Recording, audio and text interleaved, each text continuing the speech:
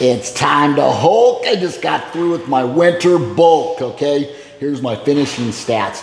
I put over an inch on the shoulder width, okay? Got some boulder shoulders. I got over an inch and a half on the torso. That's measuring around the chest and the back, all right? Got a little more thickness there, over an inch and a half. And then I got my arms up to 18 inches for the first time ever, okay? Gun show, baby. So that's the end of my winter bulk.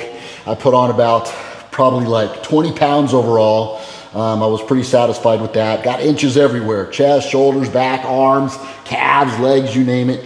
So I'm super stoked. I'm getting ready to do my summer cut now, starting the beginning of March. So if you want to join me for my summer cut to get chiseled up for summer, hit me up, or I'll put a link in the comments below and how you could get started on the Ultimate Man Forum Summer Shred. Let's get this party started.